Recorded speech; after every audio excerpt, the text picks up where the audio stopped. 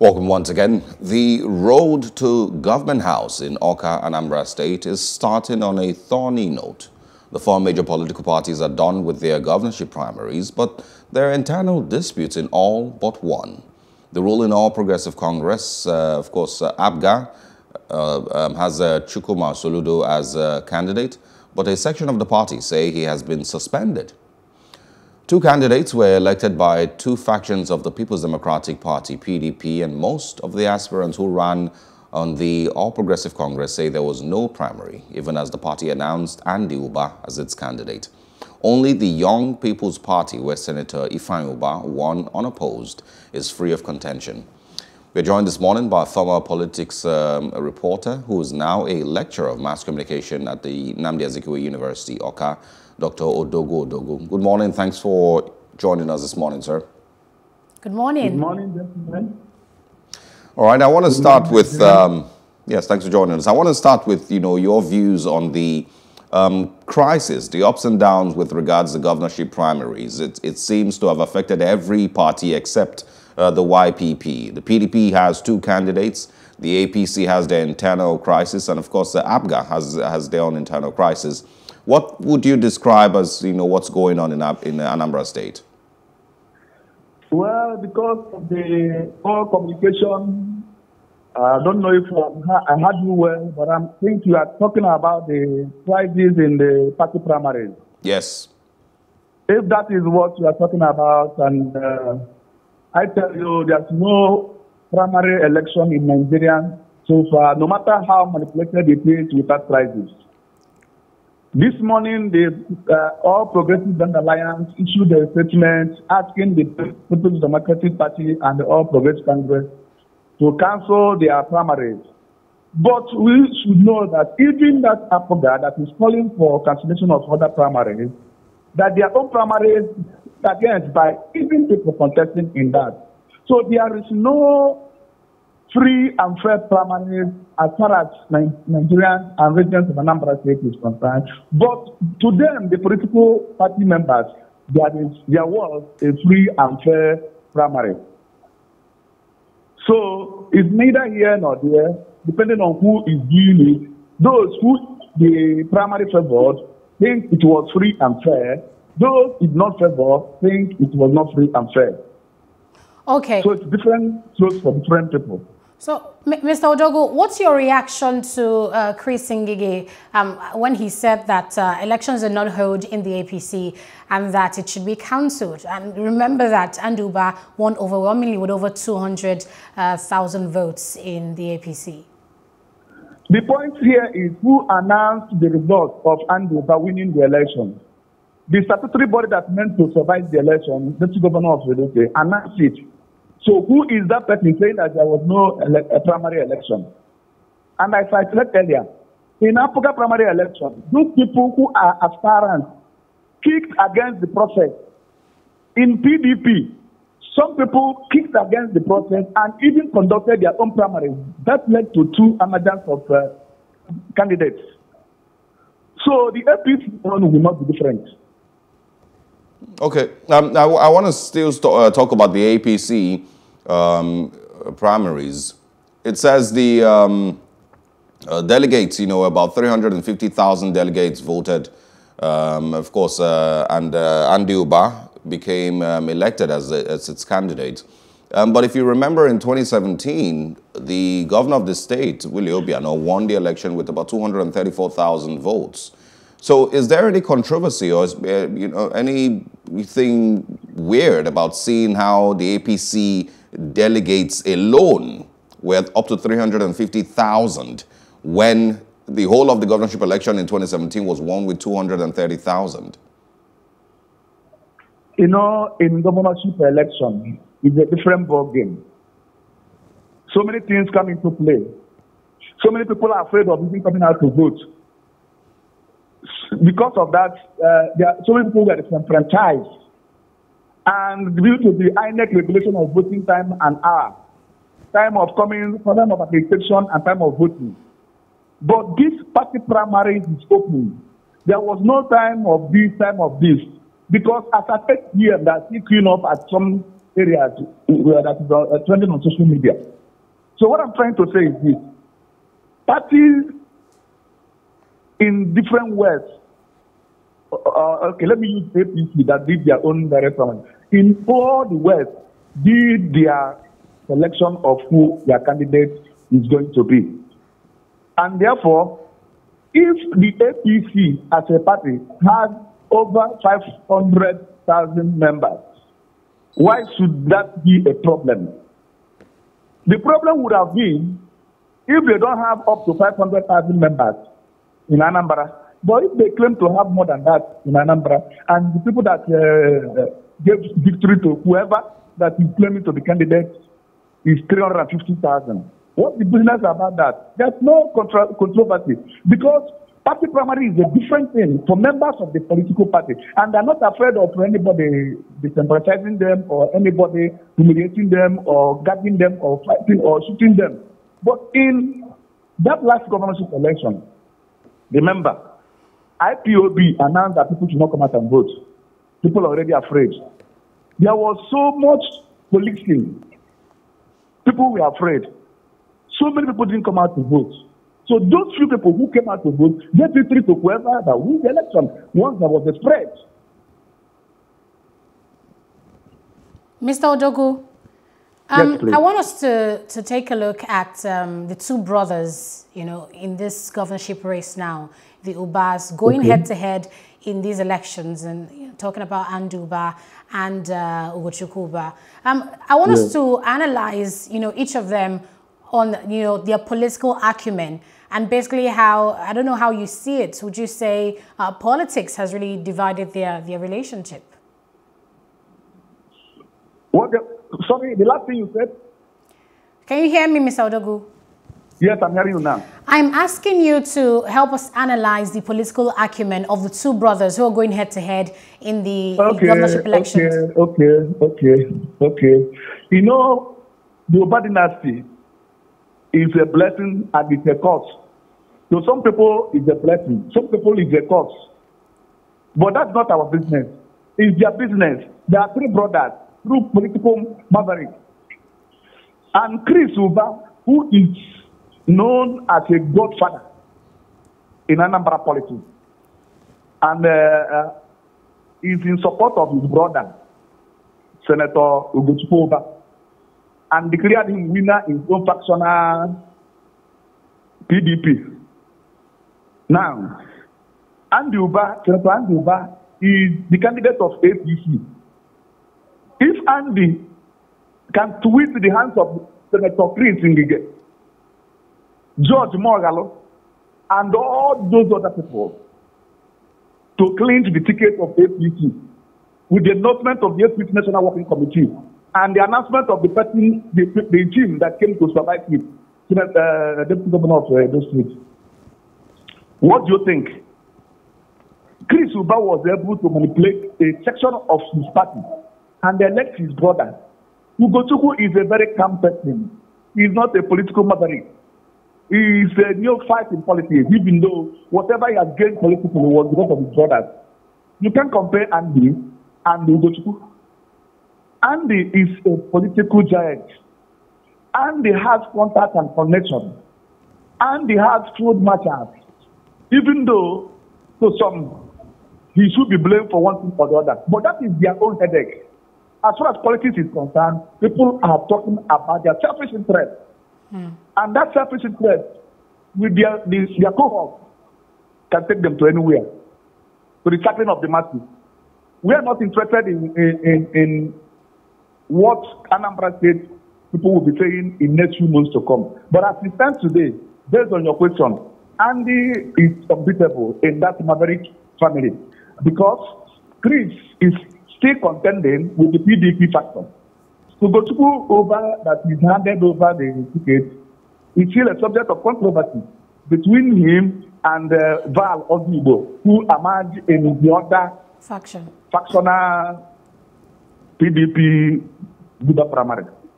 But Andy single-handedly beat many aspirants, political giants like Senator Chris Ngige. In fact, it is a shame that Senator Chris Ngige is complaining complaining about what just Andy alone did to him, when he has been instrumental since 2003 or before in all the political brouhaha in MPP, APP, whatever they call it, to APC. I could remember when Godwin Ezemo nearly beat him hands down in an election primary, and he manipulated it. Godwin Ezemo shouted and read. Nobody listened to him, and he took it. Okay, so Mr. Odogwu, I need to ask you, concerning, just how much influence you mentioned that Andy Uba has in Anambra State, and we know that ABGA is ruling party there. So when you look at the ruling party, ABGA, and Andy Uba's political connections, what do you think it's going to be regarding Soludo and Andy? If it becomes a two-horse race between both of them? In politics, there are many friends and foes. Andy is of the ruling party at the national level. Really. And national level wants to take over Anambra by all means. Now, Awka is the ruling party in the state. And Obiano is always dancing to the tune of the federal government for the ruling party at the national level. So, if given under free and fair election, neither Awka nor APC will take it. I don't know the party that will take it. But if it's not under free and fair, how can you compare the federal might with the state might when the governor is equally always in support of the whatever national is doing and has supported them all through? So what are we looking at? It's clear that the connection he has to be able to twist their hands and take the ticket is able to give him the governorship of Anambra State.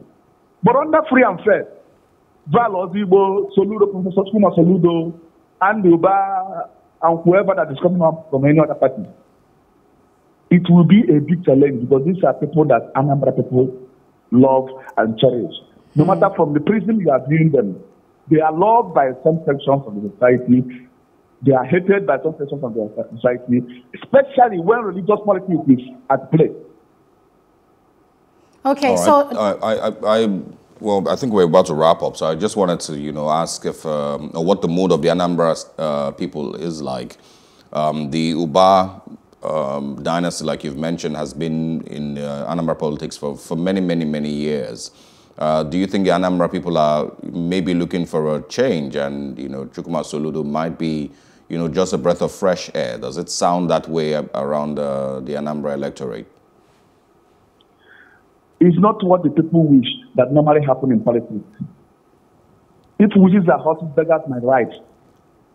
We may wish whatever we want, but the politicians will do whatever they want, they wish. And the courts will uphold it. Look at Imo State and what's happening there. Is it what people wanted? So tell me, there's neither here or there. What we are saying is this: if the system, if the establishment should do their job, things will be better and politics will be done better. Because if I make, those things do to be fine. Because the other establishments responsible for election matter in Nigeria do their job, everything will go well. But when a situation, when under free and fair election, everyone knows who will win the election, at the twilight, somebody is announced, and the court will uphold it, even uphold somebody that didn't participate or was exposed in an election. Okay, Mr. Odogwu, so last question from me. Do you think the Southeast crisis is likely to affect the conduct of the polls in November this year? Sorry? Do you think the Southeast, agitations right now is likely to cause any security concern for the elections in November? If the Southeast is... The agitations of IPOB, all the agitations in the Southeast, do you think that's likely to affect security, voter apathy for the election? No. You see, the problem of IPOB is the problem of federal government. if the federal government didn't go to arrest the young man, all these things wouldn't have happened. They gave him strength, they gave him power, they gave him morale. And you know, youth, when they see somebody that can brave up, they follow him. That's just that. If they didn't give powers that Nnamdi didn't have to him, he wouldn't have been a champion they made him to be. So now, they equally prescribe IPOB, making them to look as warriors, making them to look as bulldogs, which they are not. If they had ignored them and used some diplomatic measures, this thing wouldn't have happened. And let me come back to the question. IPOB is not a problem in the elections in Southeast or in the security of Southeast. But the way the police and military are going about it emboldens them. Mr. Odogwu, Mr. Odogwu, I asked you this question because we know how basically the Southeast was shut down a few weeks ago because of an IPOB sit-at-home order. So if in the eventuality that we have an announcement or a pronouncement of a sit-at-home order on election day, so isn't that likely to affect turnout?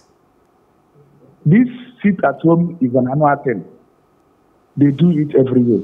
Yeah, but and this you earlier mentioned, Mr. Odogwu, you earlier mentioned the reason... When they had power to change the government, because if somebody like me was in IPOB, and I happen to advise them, what they should have done is to register for the voters and vote massively, and then throw whoever they want to be their governor or whoever they want to be anything.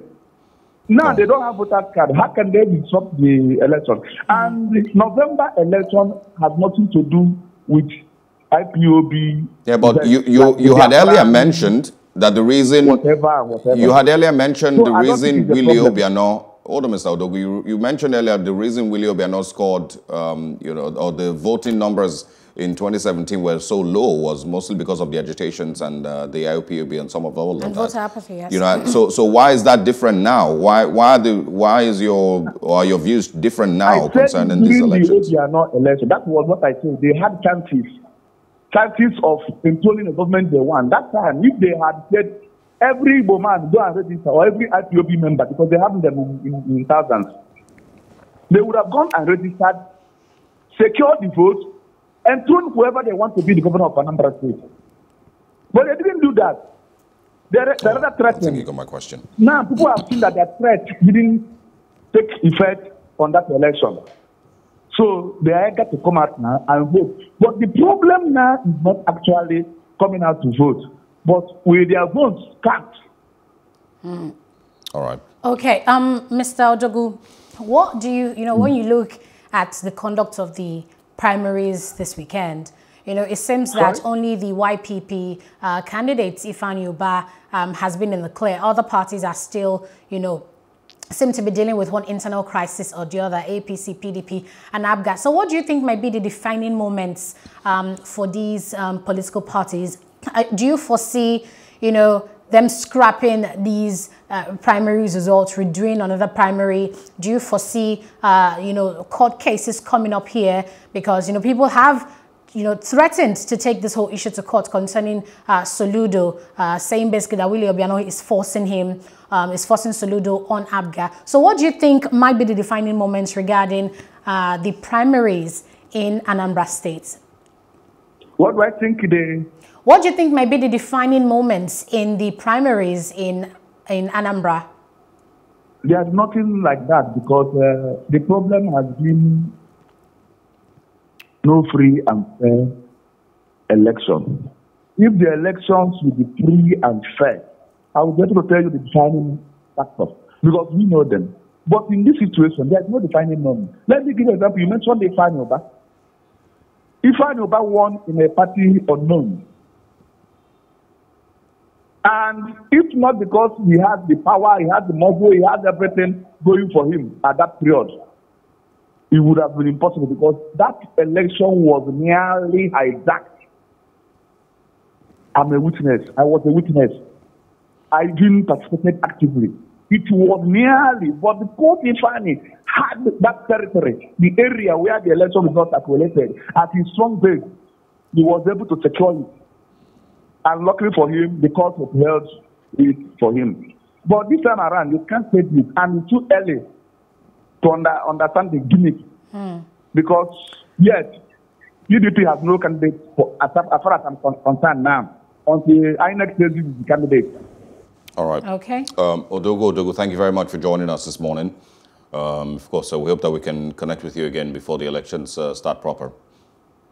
Thank you very much. Thank you. Right. All right, so, yes. A couple of things just didn't, well, I think that's why I kept pushing for that question. A couple of things just didn't add up for me. If you look at the figures for the other parties, Awka is the big party in Anambra State. I don't think they pulled up to 350,000 delegates. So how the APC was able to pull 350,000 delegates. And talking about how the election results was announced in some hotel. Yeah. So it just didn't add up. Yes, there's really lots that we need to, find out really about the elections. Of course, there are people who have come out to say these elections should be cancelled in the APC, in the PDP. So let's just see how it unfolds in the next few days. If they'll be cancelling all those primaries, even though I doubt that the person of Anambra will want that to happen, seeing how he overwhelmingly won with over 230,000 votes. But we'll see. We would see.